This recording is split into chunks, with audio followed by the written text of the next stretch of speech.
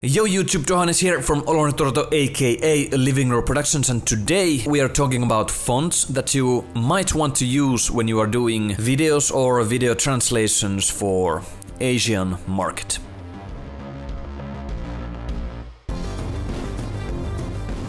Alright, and before we start, I just want to say that if you find this video any helpful or valuable, please consider subscribing to my channel, because it would be very helpful for this channel to grow. But yeah, let's get to the point, because nobody has the time. Alright, and little explanation here.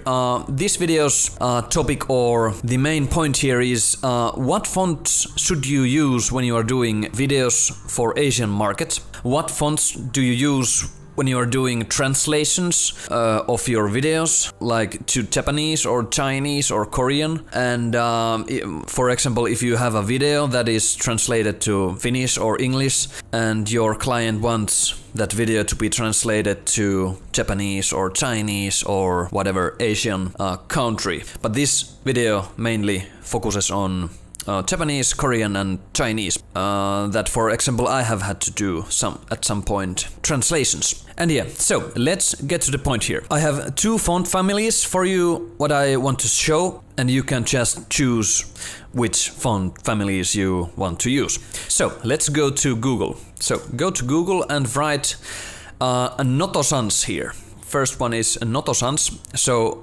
let's check that out. Google Noto Sans. So this is part of Google, this Noto Sans, Noto font family.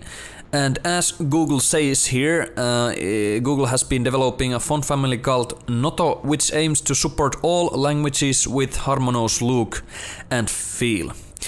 And it's free to use, it's freely available to all, and yeah, you can download a big Noto font package just from here, Noto Sans or Noto Serif packages. And for example, this has support for 582 languages and 237 regions. And as you can see all the font weights here and the countries from here and regions from here, which this font package support.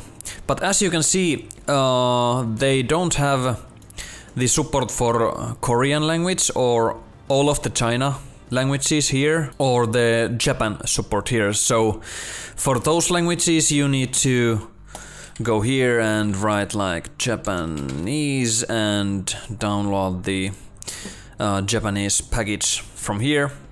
You can see here is all the font weights and support for Japan area here.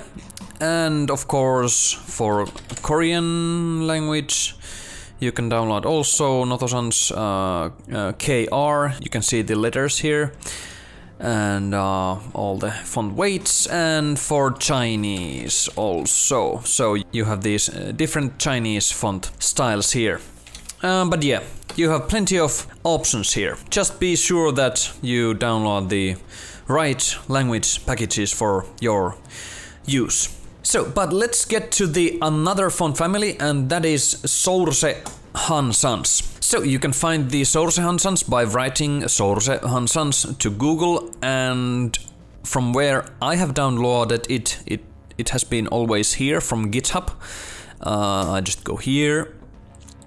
And from here you can see the instructions for this font.